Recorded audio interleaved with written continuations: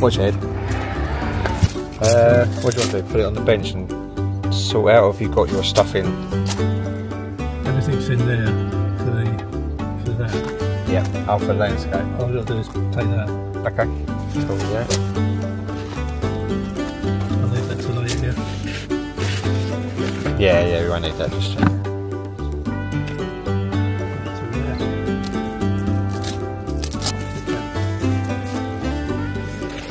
Put that one of those legs through there.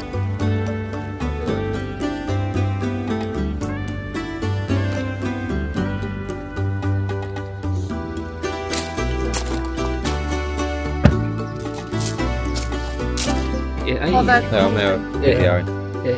Yeah, you're now on YouTube. Yeah, on YouTube.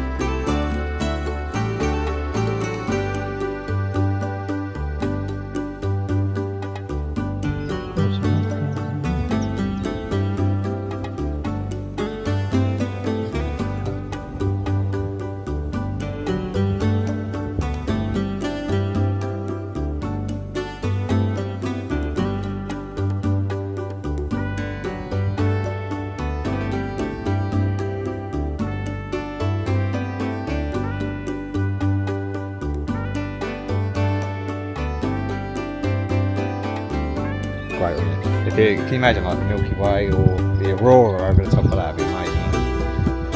Oh, you've got noise reduction on.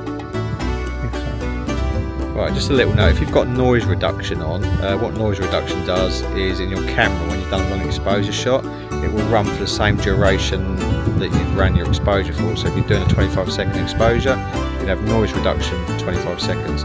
You can actually switch that off while it's doing more noise reduction if you wish. You don't have to wait. What that does is actually get rid of the hot pixels, because obviously your camera's operating for that duration, it's burning the pixels, which you may see if you zoom in on your screen. That's the longest 25 seconds of my life. Yeah. There we go.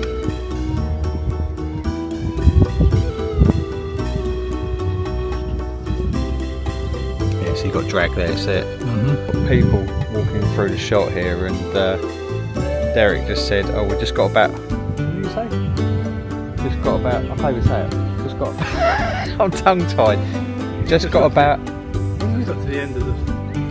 oh, just as they hit it. So Derek's doing a 25-second noise reduction and people are walking along, so he was worried obviously they're going to be in the shot, but if people are walking for that duration, to be honest, you shouldn't see them in the shot because the light doesn't pick up for some reason. It's quite clever. You might get a little bit of ghosting. Don't hold me on that. So I've decided to shoot a time-lapse video because people are walking through the shot. What I've actually done is lift up the camera, so literally you've got the bottom of the sails in the sky. However, you can see that we're losing the clouds, so it's going blue sky, so I might have timed that just right, hopefully.